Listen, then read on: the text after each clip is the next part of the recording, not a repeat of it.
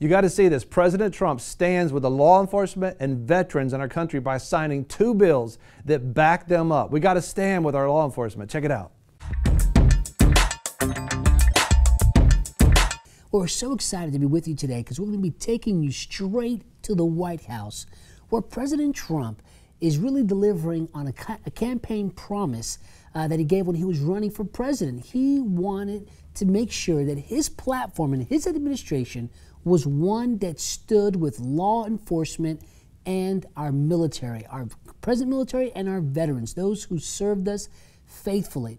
And I'm so encouraged because we're going to take you to the White House as he signs these 2 bills. One that accelerates the benefits for the families of fallen law enforcement and firefighters. Listen, these folks are our first responders. They're the ones that get in between, a lot of times, danger, and danger affecting us, our families, our loved ones, our neighbors. And when they fall in the line of duty, protecting and serving, we want to make sure that their families are taken care of. They're standing for us. And so the president does this with this bill.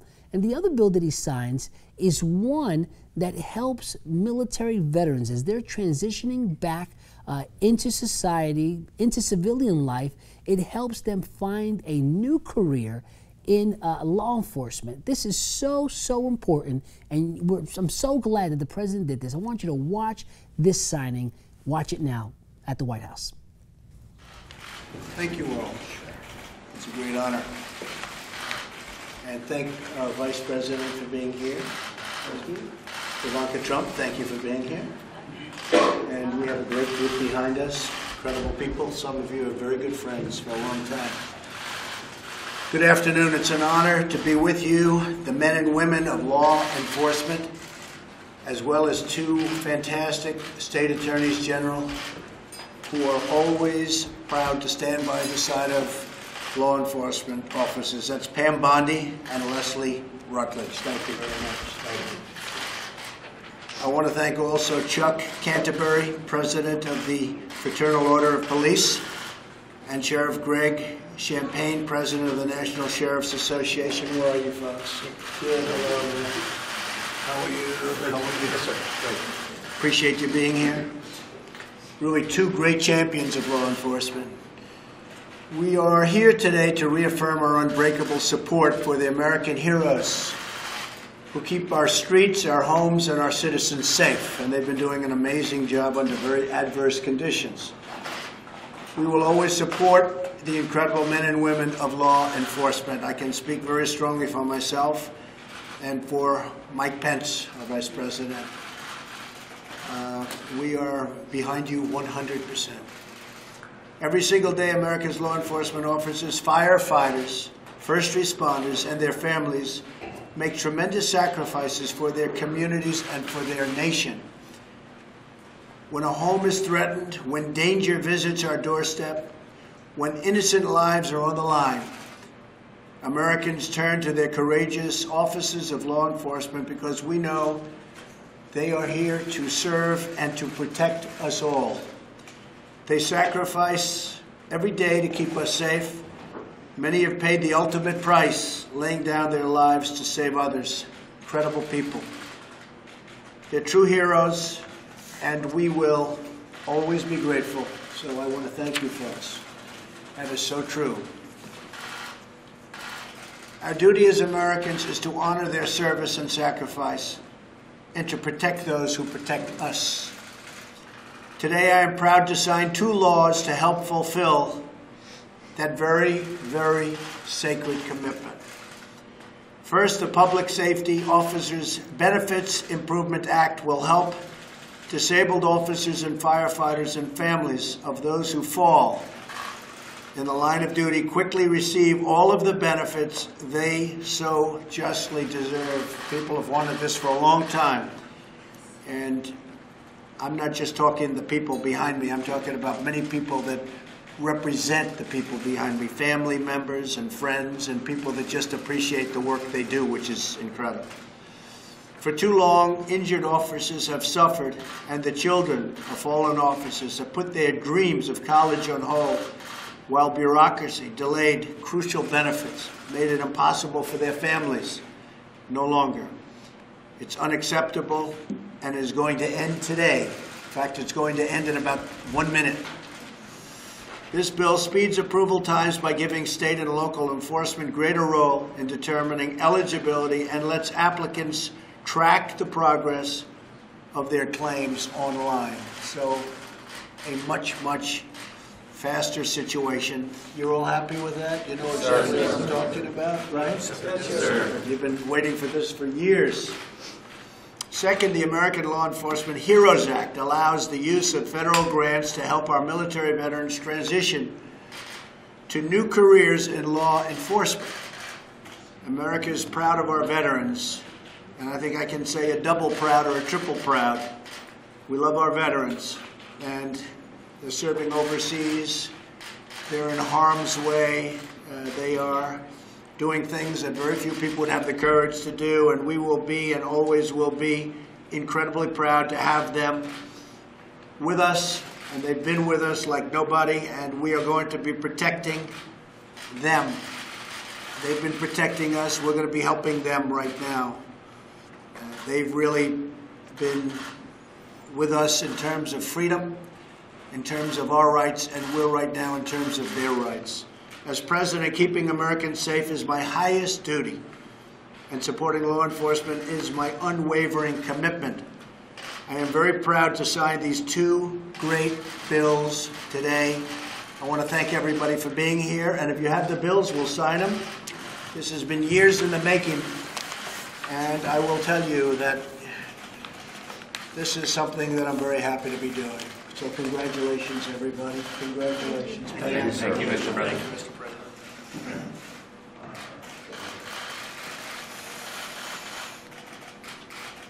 This act may be cited as the Public Safety Officers Benefits Improvement Act of 2017.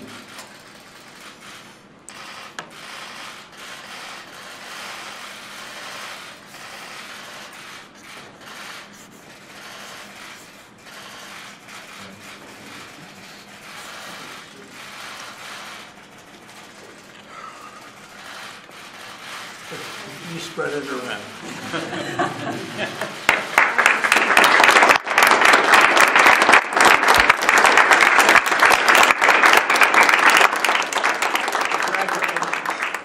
That's a big one, right?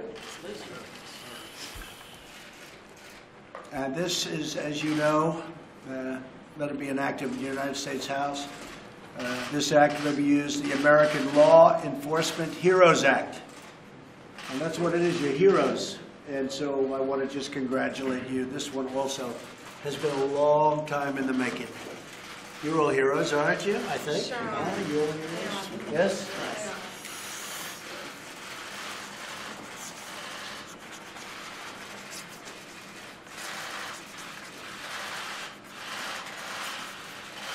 That is fantastic. Who gets this pen, Mike?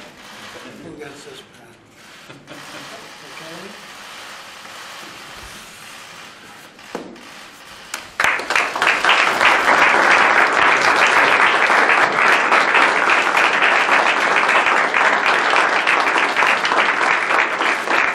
Thank you very much, everybody. This is slightly less controversial than yesterday, but yesterday was a big service to this country, I will tell you. Thank you very much, everybody. This is so important, and I'm so glad that President Trump really took this bull by the horn and made sure that these laws, these improvements were made. Listen, for the last 8 years, you saw, especially in the last 2 or 3 years, this disrespect for authority, this disrespect for law enforcement, and sure, there have been some situations and some instances that occurred that were not right, but overall, the great majority of our law enforcement, personnel, they stand in the gap against so many horrific things that most people have no idea occurs normally between the hours of, 2 a.m. and 6 a.m. while everyone is asleep. They're a filtering service through our community, making sure that our roads are safe, our neighborhoods are safe, and no one's climbing into our windows at night. And to know that something like this is in place now, that God forbid they were to fall, means they were to die in the line of duty, meaning that if they were to die while protecting me and you, that their families will be taken care of. How much better is that law enforcement equipped to serve us, knowing that I'm going to do my job, but if I don't go home from doing my job, then I know that at least my family is going to be taken care of. This has been long overdue. We want you to join us when we get back from this break, because we're going to continue to talk about the amazing job our law enforcement officers do, as well as our veterans. It is time that we stand with those who have been willing to stand for us. Join us when we get right back from this break. I am so excited, and I'm so glad, really, that President Trump took the time to make sure that these initiatives and these improvements for law enforcement, are taking place. It's so good to see such a 180 turnaround and seeing someone in leadership that's outright standing behind our law enforcement, standing behind 100%, saying we're with you, and to their faces saying, we stand with you, we honor you, we recognize you, and we thank you for you. It's beautiful. It's called the Public Safety Officer Benefits Improvement Act. And it's for disabled law enforcement too. So it's not just those who have fallen in the line of duty, but it's for those who've gotten hurt on the job.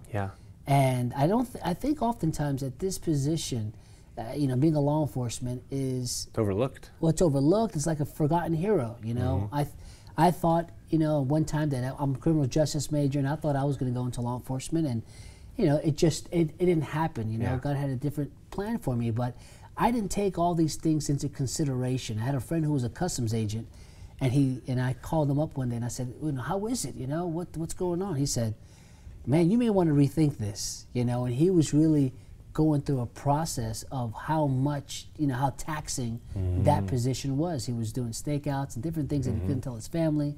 He was away for quite a amount of time, and gave me a deeper appreciation for what law enforcement go through every day. And you think about it, you only have that appreciation and perspective because you were really initially pursuing it. But for those that have never pursued it, if you think about it, those that don't have family members or friends that are law enforcement, they really have no grid. And it's good to take that consideration and constantly keep that in the front of our minds and recognize the pivotal role that law enforcement play in our communities. Because you said it in the beginning, of the fact that when you go to sleep at night, there's somebody patrolling your neighborhood. There's somebody patrolling your community to make sure that someone's not breaking into your room, breaking into your business. You're grateful the fact that there is a layer of safety because of those law enforcement agents.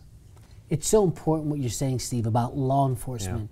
We have to be there. You can't say it enough. We got to be there for those who are standing for us, because it's going to come to a point, if we don't, there's not going to be anyone standing for us. And so we need to have a healthier perspective. Perspective makes all the difference. When I can understand and your pain and walk a little bit in your shoes and get a broader perspective, I can have more empathy for the things that are going on in your life, which means I could probably give you a little bit more mercy and grace. Compassion. I want you to listen, a classic. I want you to watch and see Paul Harvey's tribute to the policeman.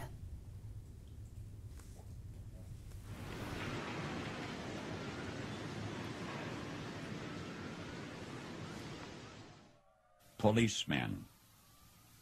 A policeman is a composite of what all men are, I guess, a mingling of saint and sinner, dust and deity. What that really means is that they are exceptional, they are unusual, they are not commonplace. Buried under the froth is the fact, and the fact is that less than 0.5% of policemen misfit that uniform, and that is a better average than you'd find among clergymen. What is a policeman? He of all men is at once the most needed and the most wanted.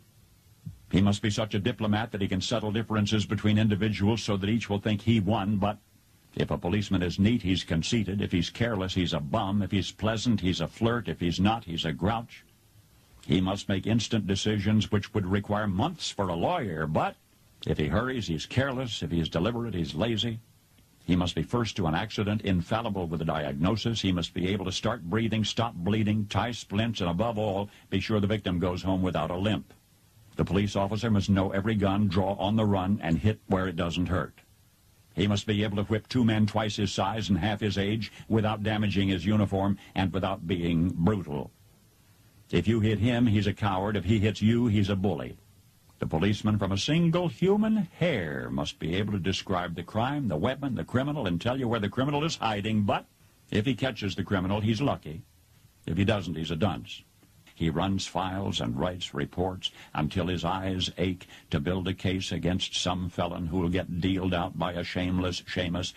The policeman must be a minister, a social worker, a diplomat, a tough guy, and a gentleman. And of course he'll have to be a genius because he'll have to feed a family on a policeman's salary. This is amazing. Yeah. This is amazing. I hope that you have gotten some perspective. I got, deeper perspective, and we appreciate all the law enforcement, men and women who serve to protect our communities really across the nation. But Steve, the Word of God has something to say about authorities. Absolutely. And would you read Romans 13 for us?